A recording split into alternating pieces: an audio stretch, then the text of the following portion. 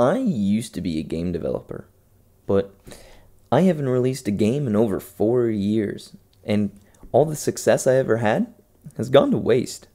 However, that's all gonna change. I'm gonna make a multiplayer tank game. How will I do that? Well, I sure as heck don't know. So I'm gonna open up Unity and make a brand new project.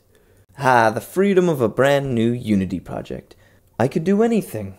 I could make a tank. I'm gonna make a tank. Boom, baby, the best tank you've ever seen. I'm gonna buy a model. And a model I did. This is free. That's my kind of price. Now that we have our tank, let's make this thing move. Instead of programming all the physics myself, why not pay someone else to do it? Boom. Tank game. Works perfectly. I can shoot, charge, everything. I've made my tank game. Now I don't have to be a game developer. I can release this, slap my name on it. There we go. Asset flip for ya. But this video was about making a multiplayer tank game, and this is not multiplayer.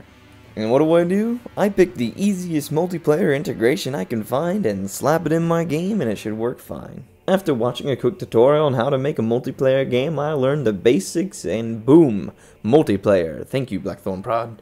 I thought this was gonna be hard, but I have the multiplayer set up, I have the menus for joining and creating servers, but there are a couple issues. One being that the tanks are jittery while moving, and when they're stationary, they're still moving. It doesn't quite make sense to me, but future me will do great with it. Oh, and a side bug is, the turrets aren't working either.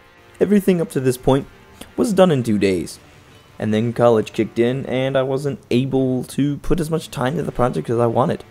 I started playing some video games on the side that came out, and was really enjoying that.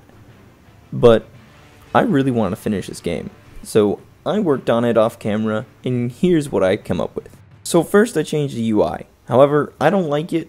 I'm going to change it to something else, but this is what it looks like currently, and I think it's okay.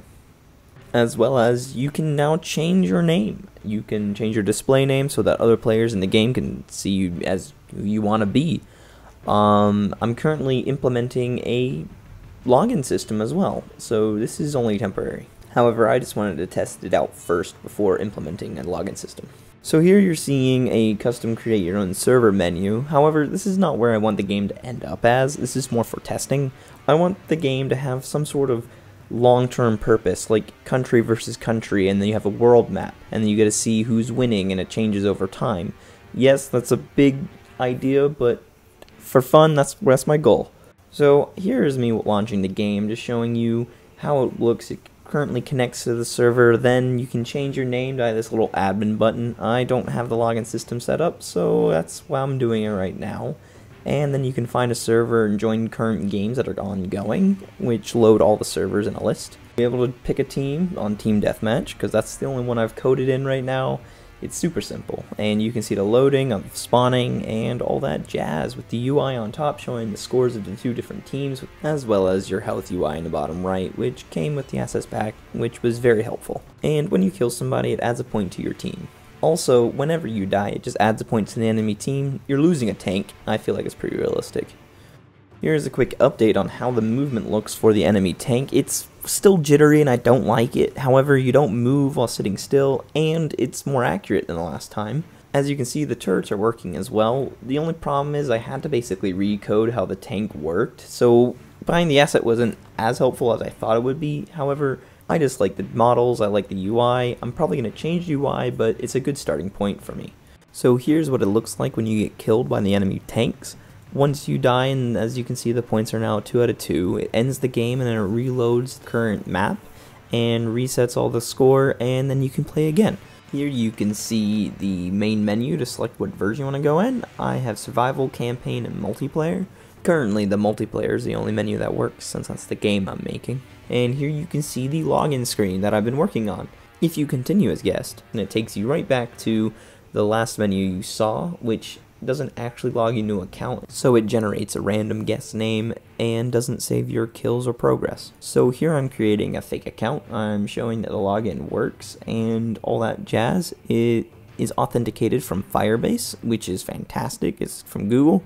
Also, all my data for your account is stored on Firebase, like your kills, your XP, all that fun stuff, which right now is only set by manually typing it in and hitting save data.